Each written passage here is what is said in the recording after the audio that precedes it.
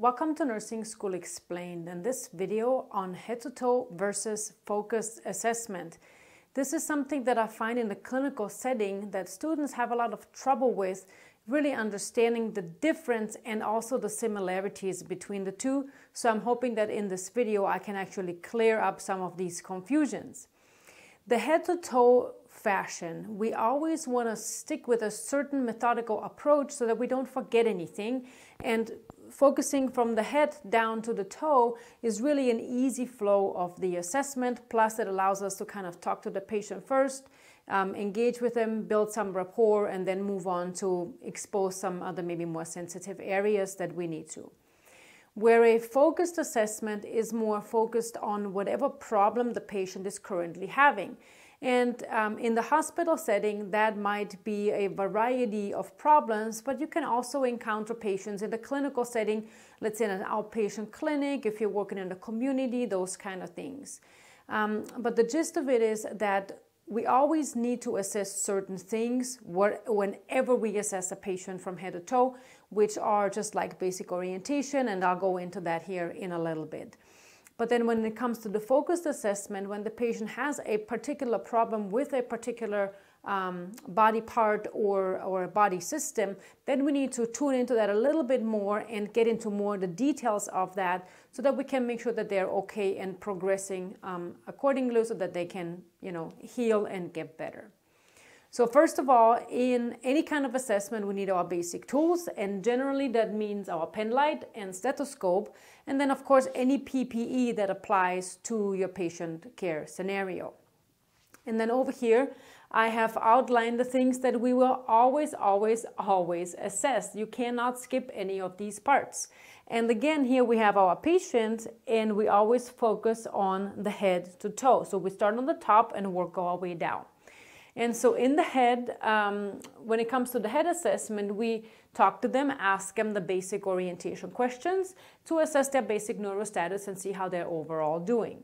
And then we always need to assess their mucous membranes to determine the hydration status and also the color of the mucous membranes that may be pointing us into the direction of anemia or see any kind of other abnormalities in there. But really, for the head, that's it. That's all we have to do there.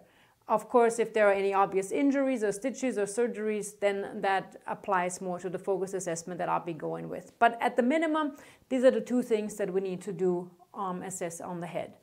And then when it comes to the torso here, or the upper body, so in the chest, we always need to listen to the heart as well as the lungs, and that's both anteriorly and posteriorly. And if we, or when we do listen to the patient's lungs in the back, whether that is having them sitting up or roll onto their sides, it's also a good opportunity to assess the back and specifically the skin on their back to see if anything's going on there. As you know, patients, especially in the hospital setting, might be prone to pressure injuries. So when they roll over, it might also be a good opportunity to take a look at their buttocks and their sacrum to assess for any of those pressure injuries there. And then another part in the torso is the abdomen. We always focus on inspection, auscultation, and then I put in parentheses here percussion because many times we don't do that, but we also palpate. We ask about their last bowel movement and then assess their bladder for distension. And this is mostly for the patients in the inpatient setting where, a lot of times they lay in bed and we need to make sure that they're not getting urinary retention. And then for the extremities, and that's really the same for upper and lower extremities, we always need to assess their muscle strength and their circulation, and the circulation is always assessed by their pulses as well as the CAB refill. And so when we assess the pulses, we always want to check them equally or on both sides at the same time to check at their equal, what's their amplitude, so are they bounding or are they just very faint, and as well as their regularity. And then in the lower extremities, we also check for edema. And then the upper extremities in the inpatient setting, this is a good opportunity to assess the patient's IV site. And then as we go, we assess the patient's skin because when we look at their front and their back, we can assess their skin as we go. So there's not any particular skin assessment, or we don't have to start from head to toe again to just assess their skin. So really, basic neuro, mucous membranes, heart, lungs, abdomen, back, extremities, and skin. These are the minimum things that we always need to do. Now, if the patient is there for a particular focused problem, which most of them will be, and that doesn't matter if you're in the inpatient or outpatient setting, then we're going to focus in or tune in more into the problem area that they're there for. So, when we have a focused assessment, so if this is a neurological problem, a patient, and these are just some examples, a stroke, head injury, patient with sepsis because they might have altered mental status, and some other issues neurologically, or any kind of neuromuscular disorder, myasthenia gravis, Guillain-Barré syndrome, any of those that you can think of. Now, if they're there for any of these problems, then we need to focus more on the neurologic system by also, in addition to these basic things, assessing their cranial nerves, their cerebellar function, motor and sensory systems. Now, if they are there for a cardiovascular problem, and examples here include patient with hypertension, hyperlipidemia, any kind of cardiac issues, or peripheral vascular disorders, such as peripheral vascular disease, problems with circulation, then we assess all pulses, not just the distal ones. So that's anything brachial, radial, carotids, femoral, popliteal, as well as the distal pulses. And then also assess for bruits, so particularly in the carotid arteries, maybe over their abdominal aorta and the renal arteries. And then for JVD, especially if they have cardiac issues, to see if their fluid volume overloaded.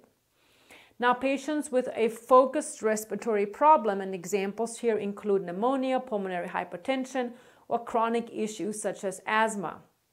Now, in addition to listening to their chest like that we talked about in the basic things that we always need to do, we might want to percuss and also palpate their chest, because, for example, if this patient had some sort of surgery or a pneumothorax, they might have subcutaneous emphysema, and so if you don't palpate, you're not going to feel this emphysema and you're going to miss out on something. And then we might also want to check the patient's chest excursion to focus more in onto their respiratory system. Now, if they are there for an abdominal problem, examples, bowel obstruction, GI, GU surgery, or any kind of patient with a feeding tube, and that might be particularly so in the skilled nursing facility, where patients might have a G tube or a J tube, or any patient in the inpatient setting with an NG tube, then we need to focus on their abdomen more, and that not only pertains to IAP, and this is where the P here is in parentheses, so this then we would maybe also want to percuss their abdomen to see if there are any underlying things going on there. Now, a patient with a musculoskeletal problem, such as somebody with a fracture, any kind of extremity injury, or any kind of musculoskeletal surgery, hip replacement, knee replacement, whatever it might be, in addition to assessing all those things that we talked about here in the extremities, we also want to assess their 5 Ps, pain, pallor, pulse, paresthesia, as well as paralysis, and the range of motion if it's indicated for the injured or maybe even the not injured extremity, so we can compare left to right. And then the other thing is for skin. So this is focused assessment on the skin if the patient is there for some sort of injury, or maybe a burn patient, or somebody who has pressure sores or any kind of rashes. Then we need to focus on into their skin more, and that also pertains to surgical wounds to assess their REDA. And let me add that here.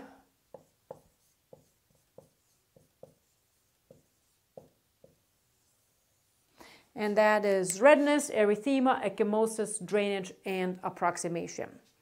So in summary here, we always want to focus in a head-to-toe fashion so that we don't miss anything. Then we always want to assess these things here, because these are just the very basics, and this should really, with practice, take you less than 10 minutes to get through. And then if they're there for a particular problem, then we want to focus on whatever body system is affected and do the additional assessments that I've outlined here in the black boxes to really see how they are doing, to determine any changes, assess them, basic interventions on these assessment findings, and hopefully get the patient better so that they can go home and recover fully. Now, I do have videos where I actually demonstrate the focused assessments of the neuro, cardiovascular, respiratory, abdomen, and musculoskeletal systems, so that way you can see what it actually looks like when we combine these basic things with the more focused assessment, and what that looks like, especially in these boxes, these additional things that we always assess. So thank you for watching this video. I hope this has helped you clear up any confusion about head-to-toe versus focused assessments, and how we can really combine the two to really assess the patient well and make sure that they get better. Please give me a thumbs up if you've enjoyed the video. Also check out my Instagram page, and I'll see you soon right here on Nursing School Explained. Thanks for watching.